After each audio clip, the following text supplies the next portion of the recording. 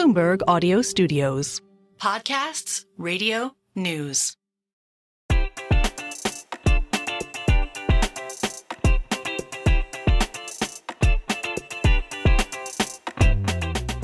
Welcome to Merryn Talks Money, the podcast in which people who know the markets explain the markets. I'm Merryn Somerset Webb. This week, we discuss the return of Donald Trump to the White House and what the strength of his victory means for the American economy, and just as important for this program, possibly more important for this program, what his second term could mean for the UK, for Europe, and for global markets. With me, economist, author, and former advisor to US President George W. Bush, Pippa Malmgren, and Helen Thomas, founder and CEO of BlondeMoney, an independent service which provides commentary on politics, macroeconomics, and finance. Regular listeners to the podcast will know both of these brilliant people already.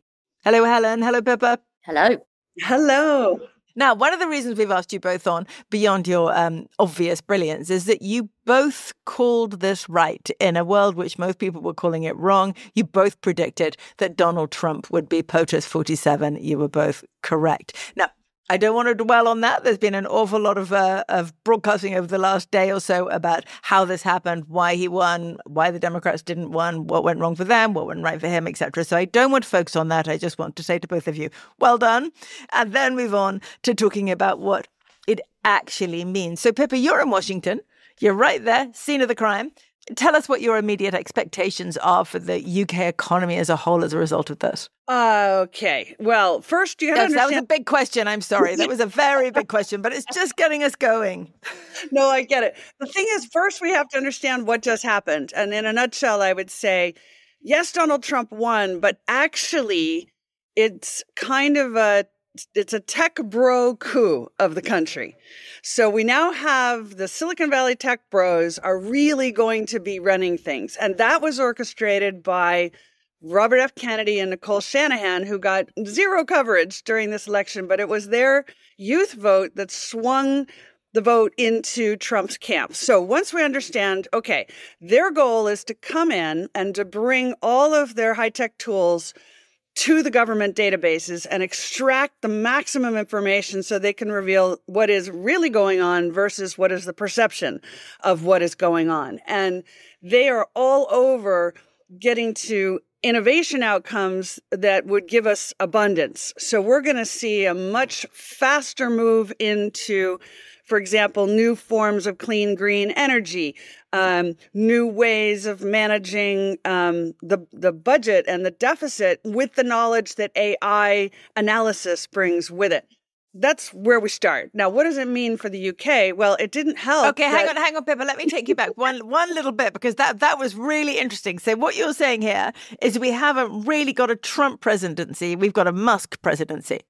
We've got a Trump-Musk presidency. And between the two of them, Musk is going to be much more important and influential on the actual outcomes. Okay, so that sounds, from an economic point of view, incredibly positive. So Yeah. We bring the tech bros in, you get that wave of innovation, you get, we're being very optimistic here, you get massive efficiency drive inside government. So maybe you end up with a smaller state, possibly not in terms of services, but certainly as a percentage of GDP. And that leads you, as it should, to very good economic growth. Indeed. And add to that, there's a really important element of this, which is Trump wants to move the United States away from income tax and back to what we used to have in the old days, which was revenue generated by tariffs and now value-added tax. Now, the thing that's always prevented the U.S. from having a VAT is that every single state argued about how much of it should go to them. But now, with the sweep that we have, it's going to be easier to get a negotiated outcome of what's the split between federal and state. And so the market needs to think, what does America look like if it has less reliance on income tax and more reliance on a combination of tariffs and VAT? Okay, fascinating. Helen, does that description of what's happened and where we are now resonate with you? It does, because I certainly agree on the optimism here on the macroeconomics about, higher growth and probably higher inflation, but the two of those going hand in hand are no bad thing. I think the key element here on this, as you say, we don't want to dwell on kind of what's gone before. But the important message to take is that there is a mandate. There is a mandate now. We don't have all the results in, but obviously there has been a significant rise in the Republican vote across all different kinds of demographics. And that is significant because with the mandate, you can start to do some of the revolutionary things you just heard Pippa talking about.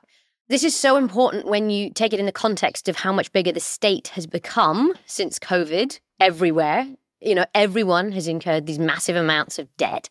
So, what are you going to do about that when interest rates are higher and the interest you're paying on that debt is eating away at what the state can do? What should the state do? We're having these really big questions that we had maybe 30, 40 years ago that we thought had been solved, and now they're back.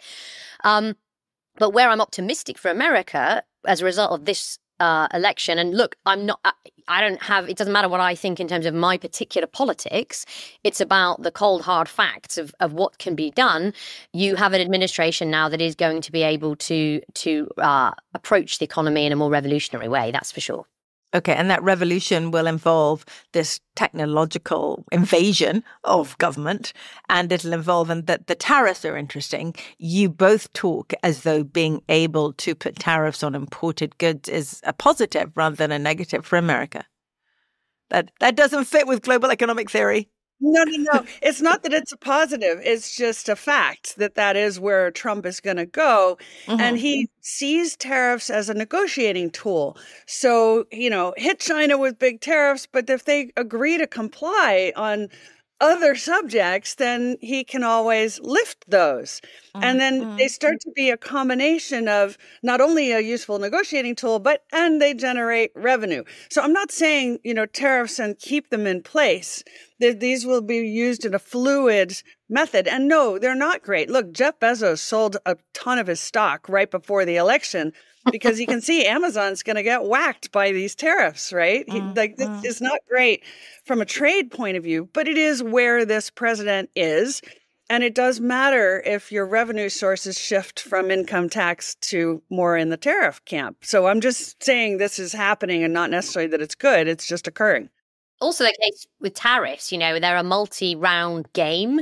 So, in one round, you could really benefit. And as Pip is saying there, then the game keeps going and maybe it shifts.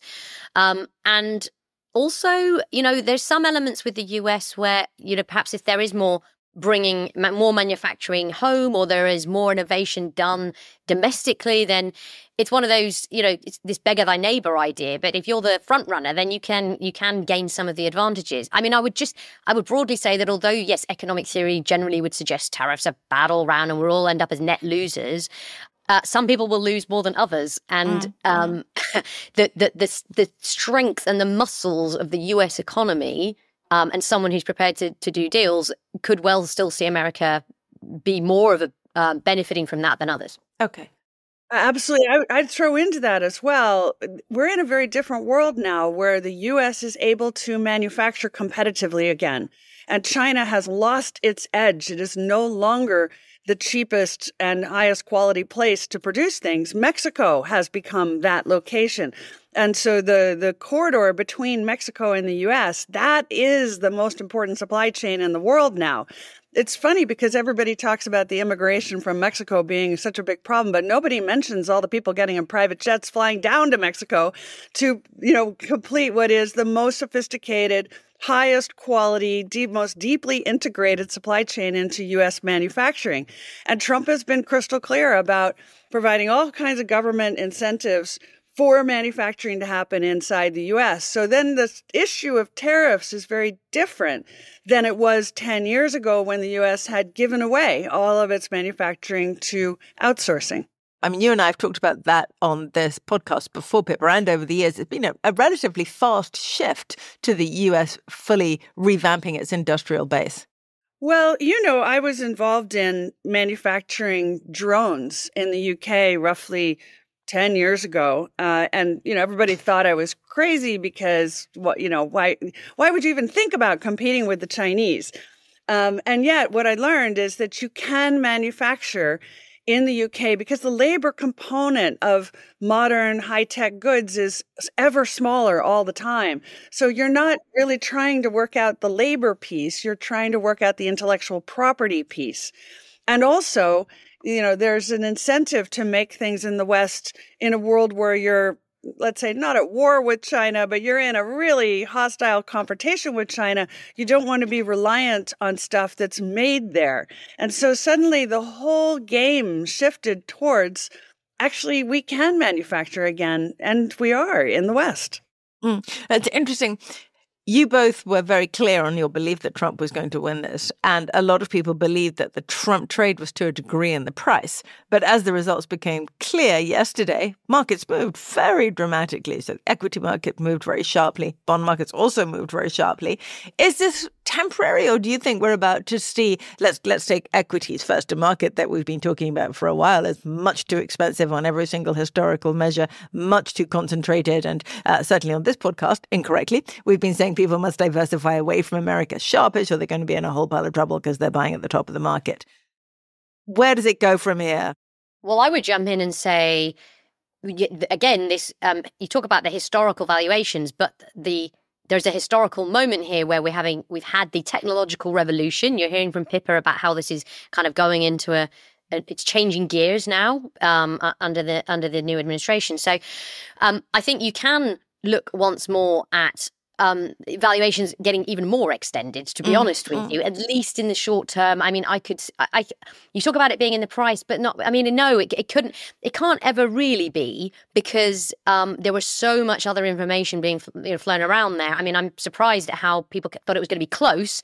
We never thought that it would be particularly close, particularly in the electoral college results. But I think, markets, they never go fully all in on something, apart from that guy on the Polymarket trades, the French trader. That guy. He loved it. But I think, and also, of course, you had to see what was going to happen. And we still don't exactly know about the House of Representatives, but, you had to see the whole sweep happen and truly believe in it. So I think there's an element of it wasn't all in the price because it couldn't be. Some people didn't agree with it. Some people used different data, and people are only just really coming to terms with what it actually means. Pippa, does this give you a newfound confidence in the US equity market, and if so, in any particular areas? Yeah, I think that people have not understood what's coming. So, for example, Trump was crystal clear that he is giving Kennedy the mandate to go after pharma and big food, and he will do that aggressively. So there needs to be a repricing in that sector because people haven't understand what a big deal that is going to be. At the same time, he immediately said, but Bobby gets that, but I get to drill, baby, drill, right? I'm going after the liquid gold. And so that it gets repriced because we have a presidential commitment to the oil sector. I think people haven't understood that the tech bros are actually in charge now. And therefore, I mean, yesterday, the price of everything Elon Musk is involved with went up. And that makes sense because he's now, on the inside of government effectively. So I think it's not just up or down. It's also within the market, what things are overpriced and underpriced. But I would say this too. This is a moment where artificial intelligence and the tools and the capabilities that it brings are now going to be unleashed on government efficiency. And therefore, we're going to see some dramatic changes in government policy. People don't understand what those changes are going to be. That's a big thing. And a second factor is the Chevron decision, which the Supreme Court gave us before the election, which basically said, whenever Congress passes legislation, it then is up to the agencies to interpret what the heck does it actually mean. Well, that administrative guidance, which has been central to the valuation of companies, is no longer permissible. The Supreme Court has said you cannot interpret anymore. You have to go back to Congress and ask them, what did you mean? And of course, Congress is not going to reopen everything to answer administrative type questions. So there's going to be this blockage impasse as the private sector is like, wait, what is the rule, right? What do we actually do? What does this legislation mean? And I'm sure there are valuation changes that will arise from this new phenomena that people haven't thought through. Okay, but across the board, you now have what sounds like the perfect combo, which is going to be AI plus very cheap energy. Yeah. Oh, yeah. And this is one of the things that makes America special, certainly makes it special at the moment, is not just cheap energy, but a doubling down on cheap energy, a drive to make it cheaper and cheaper. Of course, we're doing exactly the opposite in the UK, and we can come to that later. But, that combo sounds like it might be rather interesting. I think this is really an incredible moment in American history. Again, not because of Trump, but because of the door being open to technology being brought to bear on a very rickety, old-fashioned, non-modernized architecture of government. If we can make all that more efficient, there are going to be incredible benefits. And this sort of attitude to the private sector of telling the American public, go build anything that you think is going to work, and government's going to support that. It's going to be friendly to entrepreneurs. It's, going to be friendly to reshoring, onshoring. Yeah, all that has to be reflected in, and let me add one more thing. Also, we have a president who said, I will cut a deal with the Russians on Ukraine and the war will end. And he, just before the election, said, again, the U.S. doesn't have a national security interest in Taiwan, so let's cut a deal with the Chinese over Taiwan. Well, all of a sudden, and we've already had these announcements, which I keep wondering, are they actually accurate? And much as people might really dislike Trump for no doubt many good reasons, this piece is probably the most valuable. If we end up in a peace dividend environment, markets are going to go up. No two ways about it. Okay. Interesting. So let's go back a little bit. Helen, you were speaking about inflation earlier, about how if you get growth like this, you will also get inflation. Does this idea of a productivity boom alongside cheap energy, does that allay your fears in any way? Well, I was going to say, yes, my note of caution will be, of course, the long end of the US bond market, because we're going to see a steeper yield curve. That's what you get in a reflationary environment. There is an awful lot. I talked about debt. There's going to be even more debt. That is the way that it goes when you're in this environment. But what's quite interesting, and this is why the mandate element is interesting, of what I was saying about Trump, is that if you've got a mandate to pursue productive growth, if you can credibly grow the productive capacity of your economy, you can deal with that debt, because you can service it and you can grow it and everyone can share in that. This is, if you like, this may raise a little eyebrow from listeners in the UK, but this is sort of like the trust budget, but with a mandate, and very importantly, with the dollar being the world's reserve currency. I mean, this is the thing, right? People have to hold dollars. Yeah. People have to hold US treasuries. They do have this ability to do it. So I think that is the real key to this. But having said that, the long end of the US bond market, it is a risk, because with all of that debt issuance, if there is any sort of dip in this picture that we're both painting, I think, of a higher growth future, it's difficult to make a mistake, because once you untether the long end of the bond market, then you have serious big problems. And it won't just be a problem for America, it'll be a problem for everybody. Actually, Helen, let me follow up on that, because I think you're right. What's happening is America is going to attempt to grow its way out of its current debt problem. But people think that means government stimulus. They don't understand it can mean weightlifting. And what's happening is the leadership is saying, we're now going to lift weights. We're going to get stronger by actually building stuff. Now, will that involve some stimulus in some way? No doubt. But that's not the reason why this will happen. And when interest rates go up, I always say it's like, when interest rates are zero and free money is being given away, it's like you got to eat donuts for free for, that whole period, and everybody kind of gained weight. Then interest rates start to go up, and they're basically being told you got to get on the running machine, and nobody likes it, but it makes them healthier. And the reality is the U.S. has adjusted to higher interest rates extremely well. And markets have invested less in unicorns and more in what I'd call workhorses, companies that have genuine, unimpaired cash flows, that actually have customers, that really make money. And is that healthier, that we're spending less on the possibility of a maybe of some 22-year-old with an idea and more on a business that actually is working?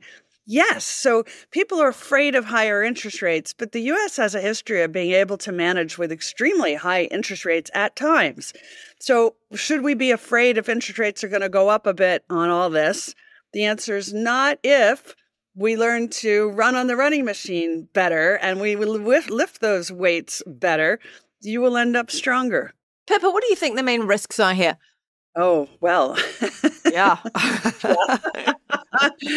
I don't want to move us into negative territory, but there has to be some pretty big risks out there to this optimistic view. Well, I mean, of course, we still have a nation and a world that cannot comprehend what has just happened. And so there's a danger that we end up not in a civil war in the streets, but an uncivil war in terms of lawfare and the parties, the two sides of politics attacking each other. And I do think that fight is very real, but I would characterize it as we're no longer in a battle between the left and the right in America. We're in a battle between the old establishment and the new establishment. And the new establishment, which is, the tech guys, but also the younger people in government circles, they want innovation and change. And the old guard is like, we don't want any changes. We got to protect the bureaucracy at all costs because that's what I built and that's what's protecting me. So that fight is very real. That's a war zone.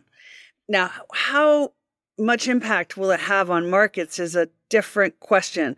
I think it's one of those things where it's like an invisible war until some event happens and then suddenly you get visibility of it. It frightens you. Markets go wobbly for a minute and then it goes away. So it's a volatility creator rather than a directional outcome creator. Yeah, I would pick up on that because I've talked there about, many times about this mandate. But the fascinating element of the US political system is, it is two parties. I mean, there are independent candidates. I'm sure Pippa's going to say something about, RFK withdrawing from the race. I mean, this is the if you want a trend that we have seen throughout electorates across the world, it has been a fragmentation where they don't feel that old establishment Pippa's talking about is working for them. Now, depending on your political system, you could get a whole new party turn up. And there's a whole new party that's just emerged in Germany in January called BSW, who are currently polling at 8%. And, it's a left-wing party. Well, it's so far left that there's a question of whether it joins back up with the right. But interestingly, that was founded by an academic who was saying that the left is no longer talking about working class people and it's obsessed by woke issues and it needs to get back to what matters. And well, as we're talking, of course, the German government has collapsed and we're headed for snap elections. So the interesting part, the fascinating part for me, actually, coming back to the sort of positive US story, is that their slightly more rigid system has kind of flexed to incorporate some of this and you can still govern in it. I mean, look at France, look at Germany. I mean, even in the UK where, we've got this huge majority for a new government, they only won with 34% of the vote. And, there's the approval ratings are collapsing for the Prime Minister. The budget had an impact on the bond market. It's, again, I actually think there's a political risk premium that's rising everywhere that Pippa's touched on there, but actually in the US, I think that it sort of solved a lot of the issues with this election. Amazingly, to say. Amazingly, I agree with that, and it reminds me to throw into this mix. You ask about the risks. I'll tell you one that I think is really important, but it's going to sound a little out there, and it is that Trump said during the campaign that he was going to create a presidential commission on presidential assassinations. And he would declassify all of the JFK assassination papers, all the RFK, so it's Robert Kennedy's father, papers, plus open up the investigation into the now 2 assassination attempts on President Trump, which many people think have not been properly examined. And so Kennedy will be in charge of that. Now, that is like opening up a long festering wound in the psyche of the American public.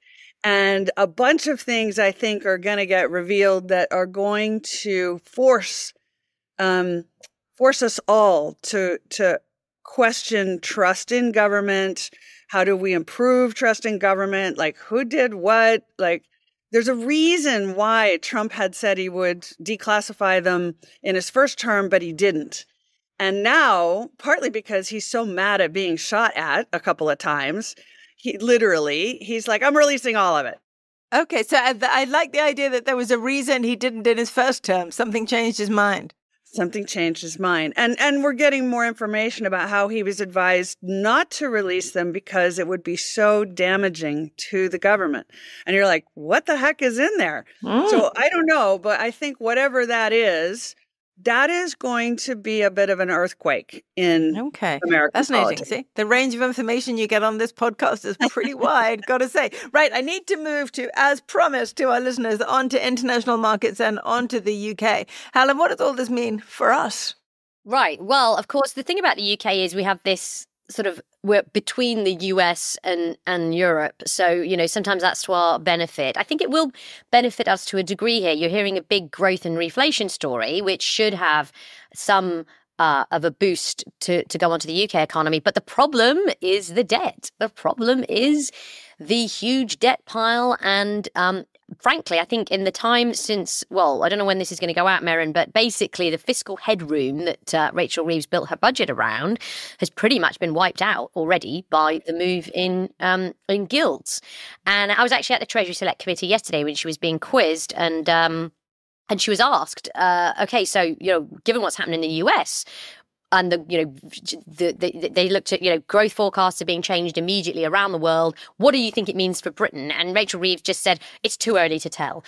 And I thought, well, I mean, politicians say all things, but it's a little bit disingenuous because, you're just hearing on this podcast now between all of us, and we don't have a treasury of thousands of civil servants.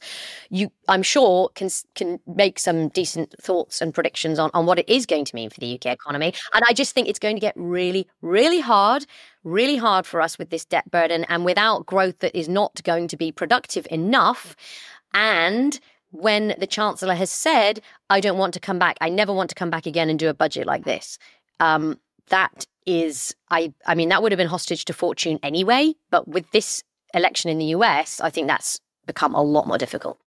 Okay, so we can be pretty sure that she's going to come back with another one of her horrible budgets. And we can also be pretty sure that for now, at least, we're not going to be following any of the things that we've been talking about in the US, any of those, nice productivity and growth enhancing policies. They're not coming to the UK in a hurry. It could be a change. I mean, Lord O'Neill, Jim O'Neill, who's been, talking to the government about this, and well, everyone I'm sure will know him as the Mr. Bricks originally. Yep. But I mean, he's been talking about this, productive growth, that it would be better perhaps to improve childcare and spend money on childcare that could then get, parents back to work, and that would improve productive capacity economy better than what may or may not need to be done in hospitals and schools. But at the end of the day, I'm sure a lot of voters, well, I'm sure everybody would like all of those things to happen and not have to be making these choices. And that is the difficulty that the Britain finds itself in. And of course, what we really need to do is exactly what Trump has just suggested. We need to build. But we're not very good at that. It's not really our thing. Well, the Labour government are, they're doing a lot on planning reform. We've yet to see exactly what it is. I mean, I think part of the issue here is that the government, it's a bit unfair, but it feels a bit slow. It feels that we knew they were going to do planning. Rachel Reeves gave a May's lecture in March this year saying it's all about planning to improve the economy. But, here we are in November. We haven't got anything yet. And, I get it. It is difficult. Well, but she's also had plenty of time. That, been in opposition a while. There's been time to think about this stuff. It's not... I was trying to be even-handed, Merryn. I was trying to be even-handed. Don't bother, Helen. Just tell us what you think. I think it's, I think it's going to be extremely difficult. Sorry, I started by saying the UK... it's sort of, there's a high beta debt play onto what the US is doing without the growth. But then you come to Europe with its completely dysfunctional governments that we've just been talking about, big debt piles, in disinflationary things happening in Europe. And they appear to have no chance of growth or chance of their governments passing anything. So perhaps it's a sort of least ugly world. And in some respects, the UK has some advantage over Europe. Okay, well, thank you for that optimistic take, Helen. Sorry. Well, yeah, mine's not going to be as optimistic. So, well, first of all, things are off to a bad start because Donald Trump and his team believe that Keir Starmer and the Labour Party sent a bunch of volunteers over to help Kamala Harris in the election. And the idea that America's closest defense ally would come over to so visibly be supporting domestic political outcomes inside America, this was like not a good start. And so I think you're going to hear that. I think Trump is going to cold shoulder Britain as long as Labour is in charge, just because of that. They're just offended, right, by that.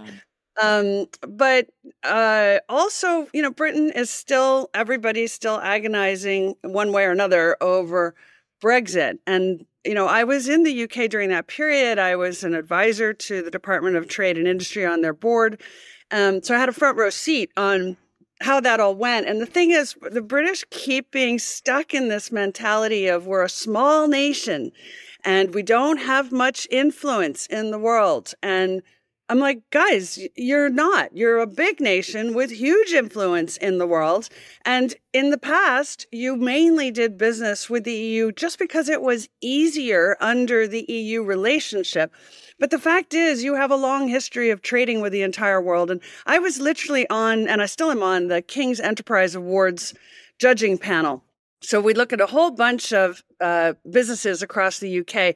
And I saw like 2 years before Brexit, all those businesses were clocking that the whole relationship with the EU might change. And they started selling to China, to Japan, to the United States, to Latin America, to Africa. And I'm like, listen, the British are perfectly capable of figuring out where the profits are, and they can sell internationally, not just to Europe. We live in a world of, the internet exists. So this idea of proximity to Europe was the key to success doesn't wash, right? China built a massive economy with no proximity to anybody. So I do think there's a lack of imagination, a lack of belief. And, having lived there for most of my adult life, I love Britain. I love Britain, all of it. And I'm not a typical Londoner that's like, those people in the countryside have no idea what they're talking about. I think there's wisdom spread throughout the country. But I also think it is true that Britain's greatest export is pessimism.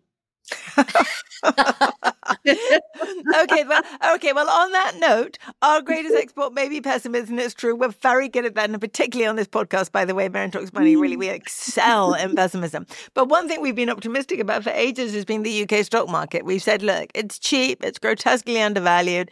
We have great companies. There's no reason for us to trade at this discount to the US and to other global stock markets. And so we've been very positive. But John and I, looking at what's happening in the US, now we're like, oh, it's kind of harder to be positive in the UK when you see what is possible elsewhere, economically at least. So the question then, I guess, is does what we think might happen in the US, what you two think might happen in the US, does it make you less likely to want to invest in the UK than you might have been before? Well, there's an element of truth to that. But here's the thing, is that of all nations in the world, the one that could most closely align itself with the uptick in the U.S. economy is Britain. And look, we see in the UK tech sector, right? It's like literally double Germany's tech sector, 3 times larger than France. The UK venture capital market is still a multiple of what happens in continental Europe. So the question is, what can be done to get those startups to scale?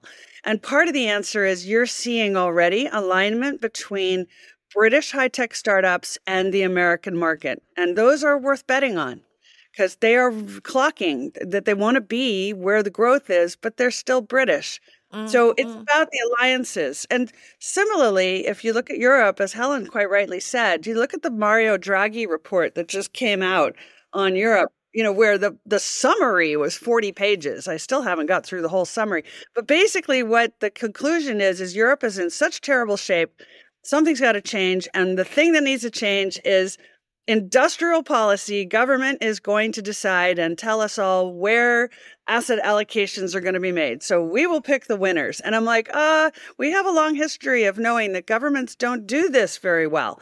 So if Europe is going into old-fashioned communist central planning, almost, not quite, sorry, that'll provoke a lot of people. I don't mean to say that in an aggressive way. I think you meant it.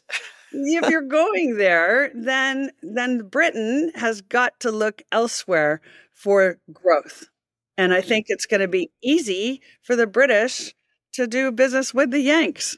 And I suppose the other thing says that one thing that the UK would benefit from, and indeed the whole world would benefit from, if you're correct about Trump and geopolitics, that we might see this peace dividend. I mean, we've been talking for a long time, Pippa, about World War III and about how it's already begun, and it's just a silent war as opposed to a very obvious war. And I think what you're suggesting is that we might be beginning as a world under this regime to row back from that.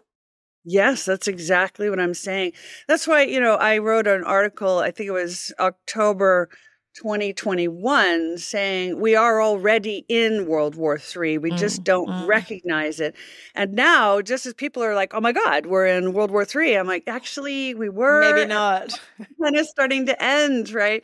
But they're catching up with what's already occurred and not seeing that actually all the superpowers are aligning. They're all saying, let's come to the negotiating table and cut a deal. Xi is saying that. Putin is saying that. Zelensky is saying that.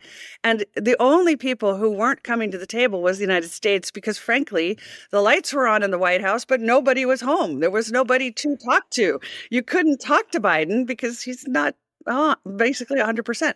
And you couldn't talk to Harris because she was out campaigning. By the way, that's why Jake Sullivan was in Beijing and Xi Jinping met with him personally. And you're like, wait, what the heck is the leader of China doing meeting with a staff person?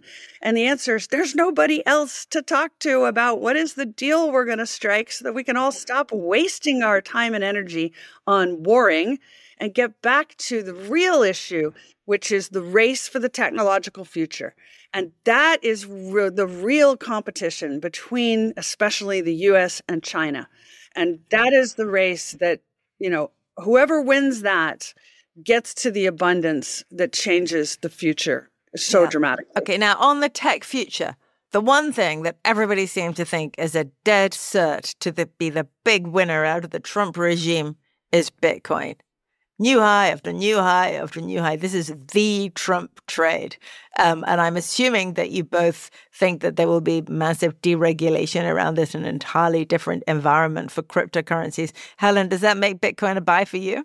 Yeah, I think so. I mean, I think last time I was on your show, Merryn, I think is it the gold versus Bitcoin question? I think I picked Bitcoin. Funnily enough, I think I picked it then for safe haven purposes. I think you did. Kind of amusingly. So now, now to pick it for sort of risk positive purposes. I mean, look, it's sort of almost inexorable, really, given the launch of the ETFs on Bitcoin, the way that TradFi is, interacting with it. So, I mean, it's just going to accelerate this next stage of its progress. But hey, I still don't fully understand it. Pippa may know far more than me.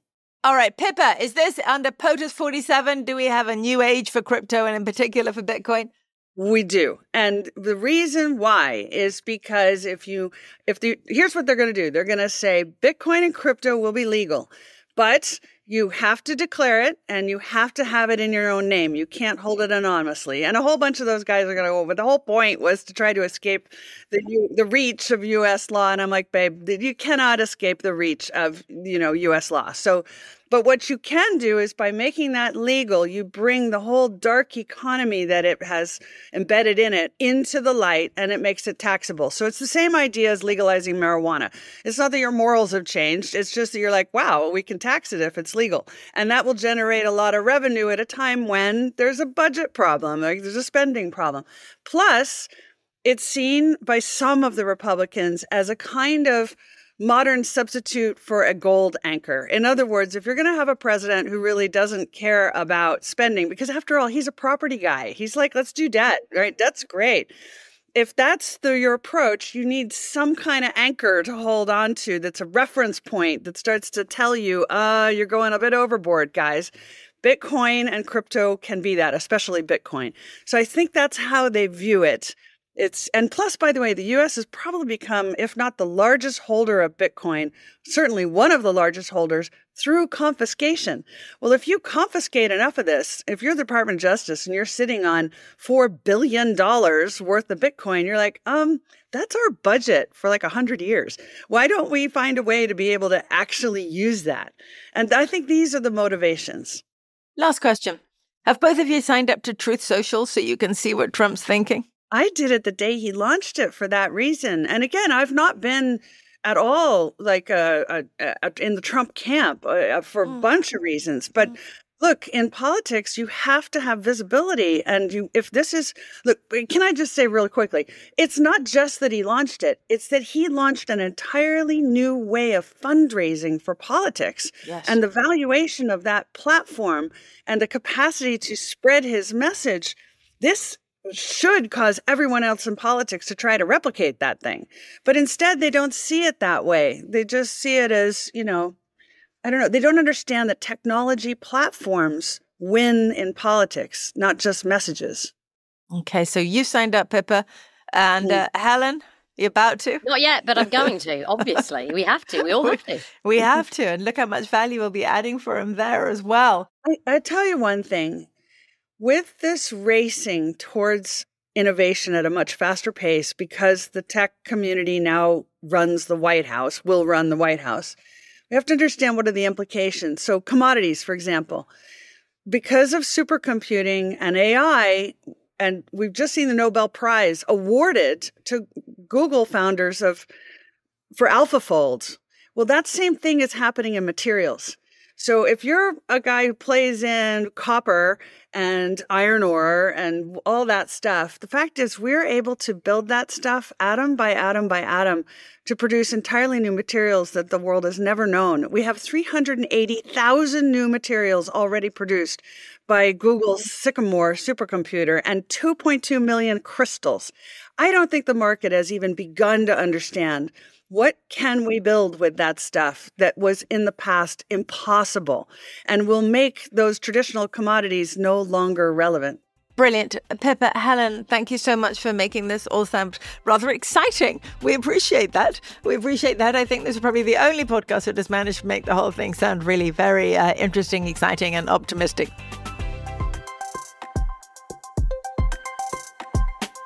Thanks for listening to this week's Merryn Talks Money. If you like our show, rate, review, and subscribe wherever you listen to podcasts. And keep sending questions or comments to merrynmoney@bloomberg.net. You can also follow me and John on Twitter or X. I'm at MerrynSW, and John is John_Stepek. This episode was hosted by me, Merryn Somerset Webb. It was produced by Samad Sadi. Production support